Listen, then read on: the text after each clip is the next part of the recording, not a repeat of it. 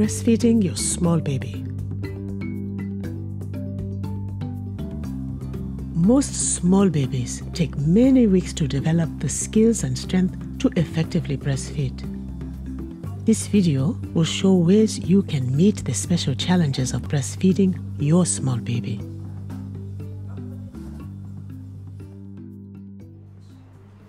To understand the challenges, let's compare a full-term baby at the breast. His head is supported by strong neck muscles. His mouth is big enough to attach at the breast, and he suckles and swallows vigorously, getting plenty of milk.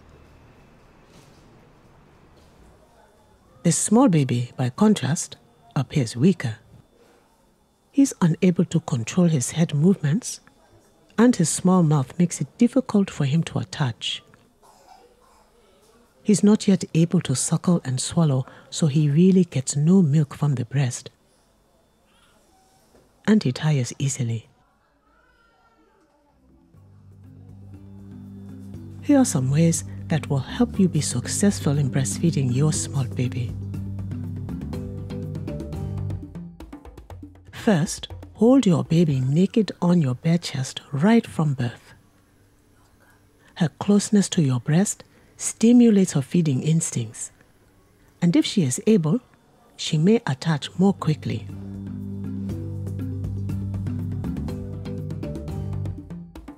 Learn how to express your milk in the first hour after birth. Your small baby will likely need to take your milk by feeding tube or cup at first. Expressing frequently and early on is vital to building up a plentiful supply of milk. Your baby will not need to work as hard breastfeeding if your abundant milk flows easily. This will allow your baby to get all the milk she needs despite her weaker jaw muscles. Feed your baby whenever she signals her hunger. Her signals may be subtle at first. She may awaken, move her lips, and eventually open her mouth. As she matures though, her signals will become more obvious. Feed your baby often, every 2 to 3 hours, day and night. And if she stays asleep beyond 3 hours, gently wake her up to feed.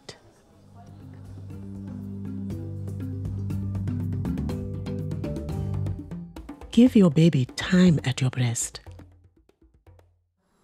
Before each feed, put your baby to your breast, rub your nipple back and forth and express a few drops of milk onto your baby's lips. She'll breastfeed sooner if she has the chance to become familiar with your breast.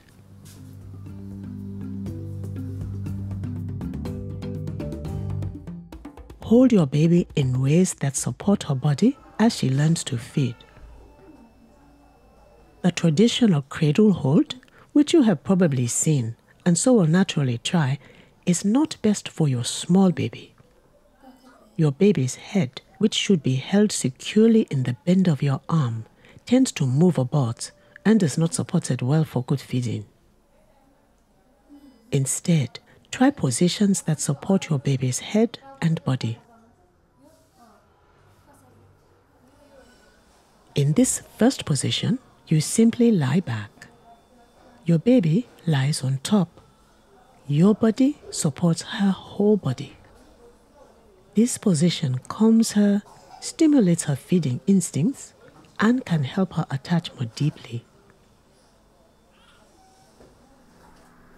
The next position, often called the cross cradle, supports your baby's head well. Hold your baby close to you, with her body lying along your arm. Your hands support your baby's neck and head. Bring her to your breast, facing you, your baby's belly touching your belly, with her ear, shoulder, and hip in a line. Well supported, your baby attaches at your breast.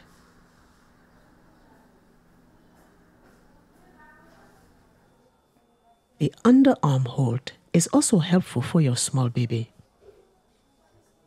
Position your baby along your side, tucked under your arm, holding her head in the palm of your hand.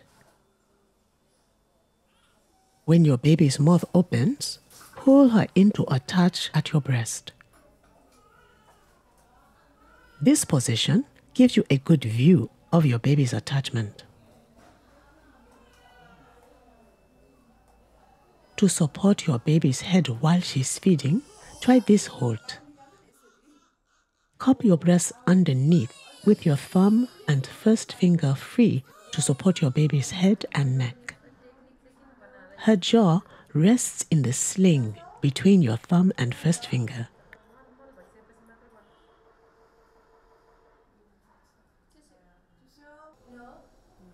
If your baby is having difficulty attaching effectively, try shaping your breast in line with your baby's mouth. This allows your breast to fit into your baby's small mouth more easily and helps her attach more deeply.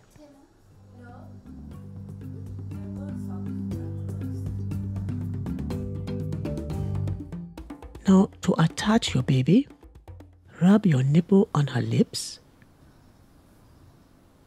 then drip milk into her mouth. Be patient.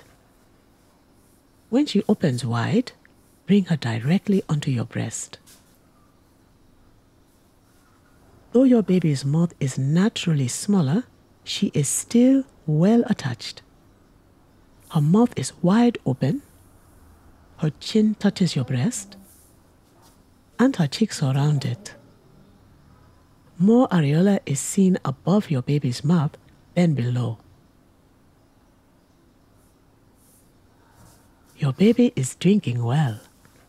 Notice how her jaw drops and there's a brief pause as she swallows. She is now able to coordinate sucking, swallowing, and breathing.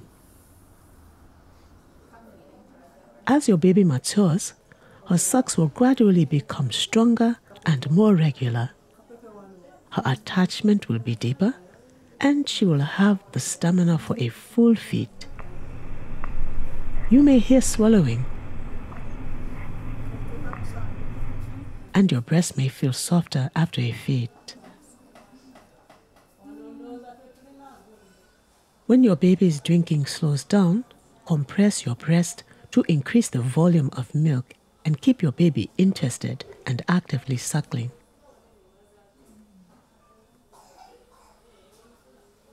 Compress and hold as your baby suckles.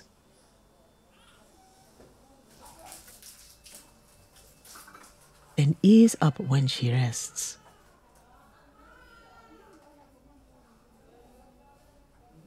Give your baby short rests during feeding. It's hard work for your small baby. Then switch to the other breast to see if your baby is still hungry. Gradually increase breastfeeding with less and less supplementation. As a guide, if your baby does not attach well at the breast, give the full volume of milk by feeding tube or cup. If she attaches well, but has frequent long pauses or feeds for less than 10 minutes, give half the volume.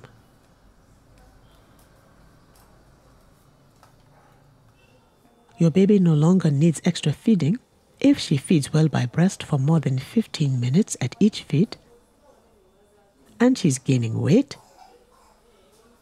is content between feeds, and has frequent yellow stools, 4 or more each day. At this point, you can very gradually reduce the number of times you express. As do many mothers of small babies, you may become frustrated and even discouraged over the length of time it takes your baby to learn to breastfeed.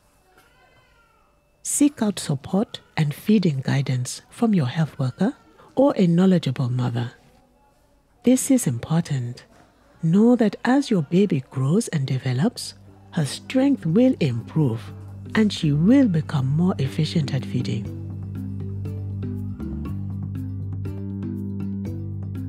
Remember, continuous skin-to-skin contact helps your small baby establish breastfeeding sooner. Support your baby's body as she learns to breastfeed with lying back, cross-cradle, and underarm positions. Seek out support. Your baby's ability to attach well will improve as she grows and matures.